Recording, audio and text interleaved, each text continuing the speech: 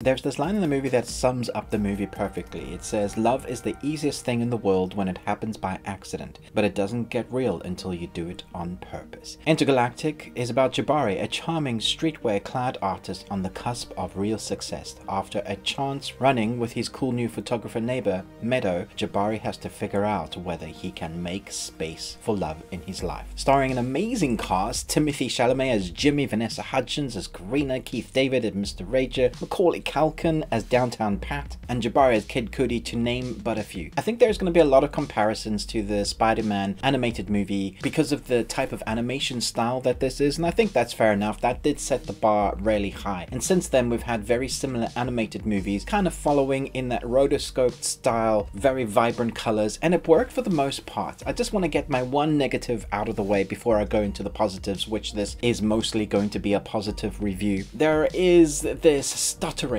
of the animation style throughout the movie. It starts at the beginning, it's more prominent, and then I think you get used to it, but it's there throughout, and it feels like they were missing some frames, like there just isn't enough frames in the animation style to make the characters move like a normal character would move, especially as the style of the characters are very humanistic but also animated like the Spider-Man style. So that took me out of it a little bit, but once you get used to it, I think it's probably on purpose as part of the style that they were going for. Then your mind kind of wraps around it, and then it's okay. If you're still watching and you're looking forward to the rest of the video, don't forget to punch that bell, punch that subscribe button now, and beat up the like button, because, you know, I've got to say something that will hopefully get you to subscribe.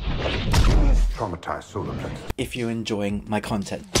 Let's get back to the review. Now for the positives. So ultimately, this is a rom-com drama animation story set to a MTV music-esque style video. And it works perfectly because it is that animation style, because the music complements the story and the characters within inside. I think there's a lot that people are going to be able to relate to, whether it is the budding creator in you or the wanting for a real tangible relationship, not knowing how to go about that. Also, the world we live in with these apps where people can just willy-nilly jump from one person to the next and not really engage in a real relationship. There are things that it touches on, but at the core center of the story, between the storyline of the budding creators inside trying to get out creators and being seen, is the romance story here. And that took me by surprise. I didn't think it was going to be about that. It was a happy surprise. I think it shows a very real relationship, and you do care about Jabari, the character. It starts off with him trying to get past an ex, and that kind of crops up throughout the film, and then his neighbor and taking the risk again on love. It showcases, well, I've got all these things in my life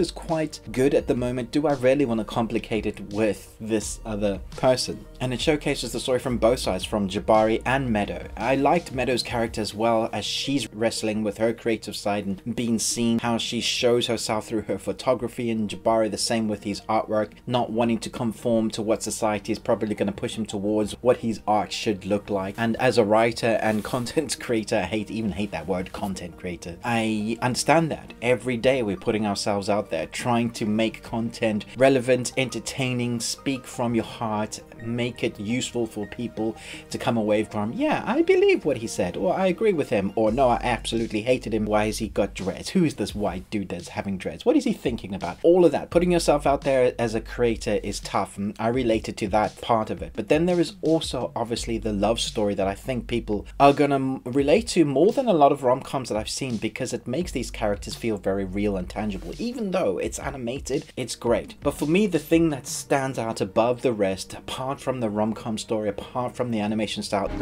is when the animation takes a left turn, when it does something different and really creative. So we have this great rotoscoping, vibrant style, this animation story, but then every now and again some of the characters will either be dreaming and then there'll be a new sort of style of the animation, or one of the characters will tell a story, and sometimes it's quick spurts of these different types of animation styles, and it's just so fun. So we're already like on board, we are enjoying the story, we're rooting for Jabari and Meadow, and then we have this animation style, the rotoscope sort of Spider-Man universe animation, which is fantastic, and then we get these little spurts of different types of animation styles that it is all kind of centered around the music that continues to flow. The music might might not be your type of style, you might not enjoy it. I think most people enjoy a variety of music, because some, like, that's not the type of music I normally listen to. For this film, it works perfectly, and I think in tangent with the creator, obviously there is an album or something, I believe, with Intergalactic that you can go and listen to. I thought it was really good. I thoroughly entertained. Are you not entertained? It's probably one I'll go back to